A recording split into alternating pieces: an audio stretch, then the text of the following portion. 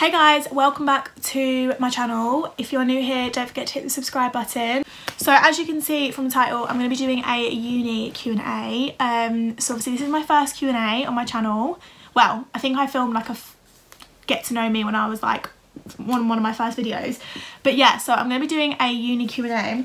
So I've got all the questions here. I did ask over on my Instagram what you wanted to know. Like, obviously I wanted to do this video in order to help the guys that are going to uni in September, or you're really not sure whether to do it, whether you're like coming out of A-levels and you're like, do I want to go to uni? Is it for me? Like, I'm here to answer your questions. You guys asked me quite a lot of questions, and obviously they'll keep this anonymous as well. Anonymous.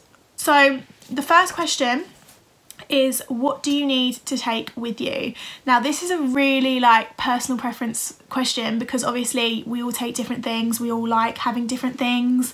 I would say if you're going into like halls, which obviously I did for my first year. By the way guys, I am going into my second year in September, so obviously my first year was cut short a little bit, which is really sad because I loved first year, but obviously it's fine because I've still got another 2 years. So what do you need to take with you? So obviously if you're going into halls, I would recommend definitely like looking up. They'll always have like a checklist. I say that, I don't actually know if every uni has that, because obviously I'm talking from my experience where I've been. So when I was booking my accommodation, like one of the first things that I did was get the list of what they recommend for you to take, which is obviously like, if you, I don't know if you need to take a bed. Obviously if you're in halls you won't need to take a bed, but it will tell you like what you don't need to take and what you do need to take. In terms of like kitchen stuff, I would just literally go to IKEA and just go crazy. Like, what I would say is, don't go mad with like the cutlery. You only need like a little set for yourself. Like, you don't need loads of cutlery, otherwise it ends up being a nightmare washing up. So just get like what you need. Like kitchen stuff, just get maybe like 4 plates, about 4 of each. I got like a pack of 6 cutlery, so 6 forks, 6 knives, 6 spoons. That was fine for me. And yeah, I pretty much cleared my room out. I took everything to uni, like literally all my clothes. So when I went home, I literally had no clothes, which was a little bit annoying. But I literally just went crazy and took pretty much everything, because I wanted my room to be like what it is at home, because I was worried that I was going to be homesick. So I wanted everything to kind of be with me, so it would make me feel like I was at home. But I would definitely recommend 100%, sorry I've got an itchy eye, 100% go into IKEA. Best place, literally. IKEA, The Range, B&M, all of those places are just so good to get all your stuff. Don't bother going to like expensive places. Just go to like IKEA. It's so worth the trip as well. I literally will never forget my trip to IKEA for first year. I loved it. So the next question is, people say when you're at uni you are skint. Is this true, or do you need to just be careful? I feel like, once again, that is very much like personal preference again, because obviously it depends on how well you are with your money. I would say from my personal experience, there has been times where I have been like hard up for money. Like I have always had to kind of work for my money. I've never been able to just get it off mum and dad. Like, so I've always kind of had to have a job and had to work hard for my money. Obviously you do get a student loan, which is obviously so helpful.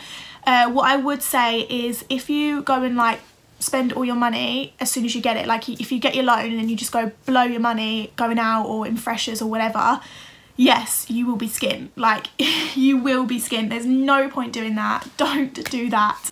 I feel like some people, like, it is a time in your life where you probably will be the skintest. Like, I remember I was really, like, I was not earning a lot from my job, and I'd literally, it was at the end of the term, so I'd had no student loan left, and I needed to obviously buy food, and I had to get like, I wanted to go out for meals and stuff, and I literally rang my mum and I was like, I don't know what to do. Like, I'm in my overdraft. I'm skint, like, you know, keep it real, we've all been skint in our life. And she was like, look, you're at uni, this is going to be the time where you're going to be skint, just embrace it. You know, you'll be fine. Like, you can get help, you can get an overdraft. My overdraft has saved me. If you know me personally, you'll know that for fact. My overdraft has saved me. I feel like definitely, yes, you do need to be careful. Don't just go and blow your money in the first week, because in the second week you'll realise that you do actually have to eat and you do actually have to live. So the next question is it really party 24/7? Yeah, pretty much. I go to Leeds. I haven't even said what uni I go to. I go to Leeds Beckett University, and I love a night out, but I wouldn't say I'm literally out every single night, because I would literally die. Like, I can't do it. I can't hack it. I can't. Uni is party 24/7, like it is. If you want to party 24/7, go to uni, because there is something on every single night. Like Monday night quids, Tuesday night space, Wednesday night antics, Thursday night skin, Friday night colours, whatever. That's just like in Leeds. You guys will relate if you go to Leeds. If you fancy a night out, like, you can do that in the week. Obviously, if you're from a city, it's probably the same. But yeah, I feel like it depends once again on the person, because obviously it is party 24/7 pretty much. Everyone loves to go out when you're at uni, but there are some times where, like, you don't want to go out. And yeah, so I would say it pretty much is party 24/7. But if you do actually want to do well and get a degree, you then have to analyse, you know, maybe going on that night out wasn't the best choice. The next question is, how do you find the independence? Now, I have always been an independent person. Like, I've always been very independent. I don't know how to kind of explain it. Like, when my mum and dad split up, and it was just like, my sister went straight to uni, so she was no longer about, and then it was just, my dad also moved to Spain, so it was literally just me and my mum. And I kind of learnt to just look after myself. Like, I'm not saying my mum didn't look after me, she did a great job, but I kind of just did everything. Like, I cooked my own dinner, like, I went, you know, I was a very independent person. So going to uni wasn't like a massive shock that I'm like, I've got to cook my own food, I've got to clean. Like, okay, the cleaning was a little bit of a shock. But I also went to boarding school. I know a lot of people didn't know that, but yeah, I went to boarding school, so that makes you a very independent person. You don't have your mum around to clean your room, or you don't, you know, like, you live by yourself. And I feel like for me, I'm really used to the independence, and I actually really like it. Like, currently, obviously we're in lockdown and I'm living back home.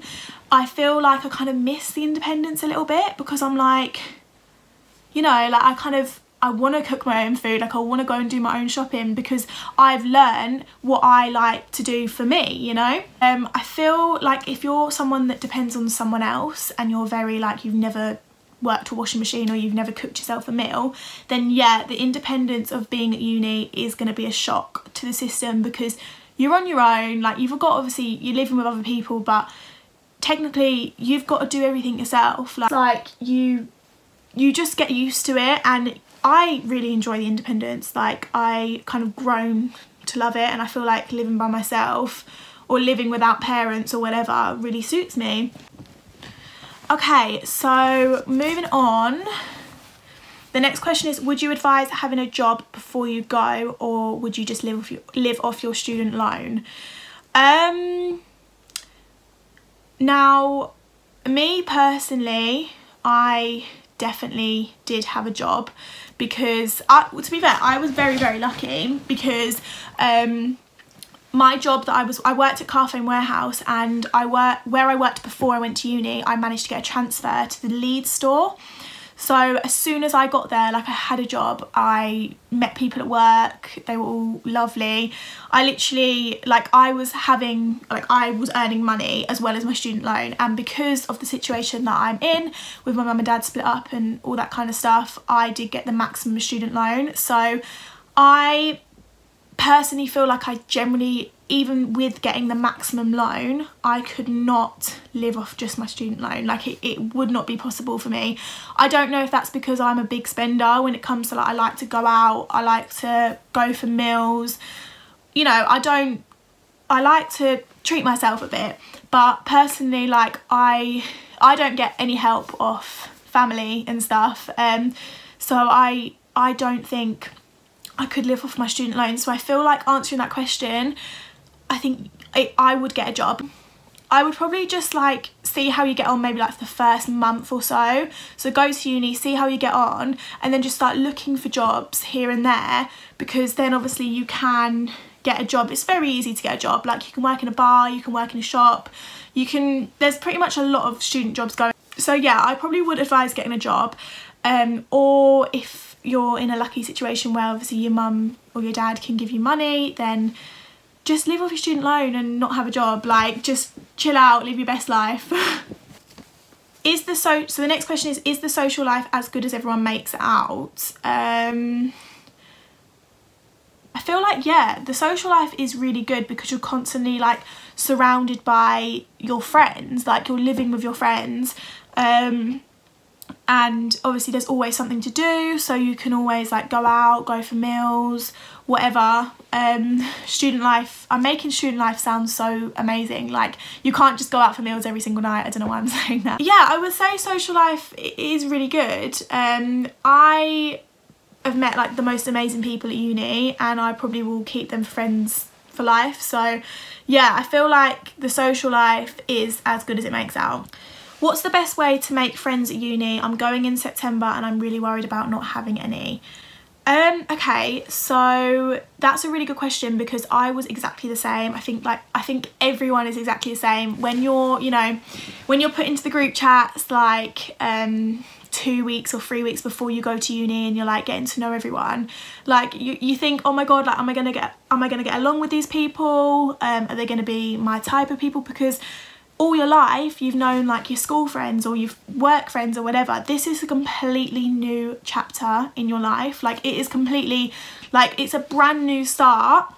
No matter what you say, like, you have school, you have college or whatever, uni is like the next massive step, and you're gonna meet new people and you're gonna probably change, and you know, it is what it is. Like, you do meet new people. I think everyone feels the same, so don't obviously beat yourself up about feeling like that way, but I feel like the best way to like make friends is just talk to other people, like get to know people on your course, get to know people who you're living with. I would 100% recommend like talking to the people who you're living with before. We had a group chat like probably like 2 months before we all moved in, and we was all chatting, and it makes it a bit less awkward when you kind of finally meet, because you're like, oh, I kind of know you already. But I would definitely say, like, don't just turn up at uni and then expect like everyone, you know. On the first week, so like when you first move in, obviously you have I think 2 weeks of freshers. That was like how we had 2 weeks of freshers, and you go to other people's pre's, like you make friends. Like, you're not going to be on your own, like everyone is in the same boat. You've got to remember, no one knows anyone. But I would say, like, definitely do your research, like find people who's doing the same course as you, message them. Like, don't be afraid to message them, because they're probably thinking exactly the same as you. Like, should I message you, should I not? So yeah, just, you know, message them, ask them how they are, like what they're doing, and then you've kind of got that like secureness that you've almost got a friend already, and then you just build up. So yeah, don't be afraid that you're not going to have any friends, because you definitely will.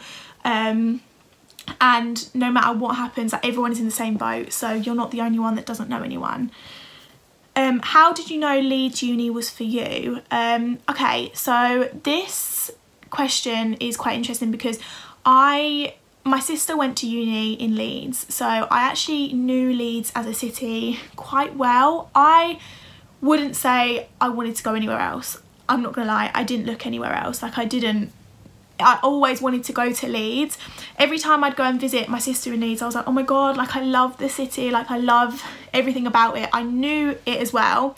So even though it's 4.5 hours away from where I live, I almost felt like it was home. Not home, but like I almost felt like I knew it. It wasn't like a brand new city where I'm like, oh my god, I don't know this, I don't know anyone. But yeah, for someone that like, if you're a bit unsure and you've got like loads of choices, go to all the open days and just trust your instinct. Like if something feels right, like if you go there and you think this isn't for me, I don't like this uni, or I don't like the place, or I don't like the halls, don't go there, because that's your instinct telling you it's a no-go. So the last question is it worth the debt? Now I feel like this is a very common question for like people that don't go to uni but like they're kind of thinking about it, or they want to know more about it. Is it worth the debt? I mean, when you think about it, you're like, 9 grand, well more than 9 grand because you have your maintenance loan as well, but I honestly think it is worth the debt. Like, I'm sorry, but you don't have to worry about that debt in a long time, and you only start paying it back when you're when you're in the situation where you can pay it back and you're not going to notice it. I feel like uni is such an incredible experience. Like, I didn't just go necessarily to get a degree. I went for the experience. I went to meet new people, live by myself, grow as a person. I feel like once I finish this 3 years, I'm gonna be a different person. I'm gonna, like, for the good, I'm gonna be like a different person, where I'm like, you're so much more grown up, and I feel like you learn so much from your uni days. Like, I know I'm only in first year. I feel like I should have probably filmed this once I've like finished uni, but I've learned so much, and I've been there for literally like a year. So it's not even been a year because obviously we got cut short, but I feel like I have learned so much, and I've just learned stuff about myself, learned stuff about how to live, learned stuff about the reality, the real world. Like, I think it is worth the debt, because it's an experience you'll never get back, and I think it teaches you a lot about yourself and life, and yeah, so let's not worry about the debt. I don't want to worry about the debt right now. Hey guys, that is the end of my uni Q&A. I'm not too sure how long this is going to be, but I feel like I've answered a lot of questions, and I hope you guys have kind of got more of an insight if you are going to uni and you feel a little bit more comfortable about it and you know a lot more that you wanted to know. But yeah, I hope you guys enjoyed, and I will see you in my next video.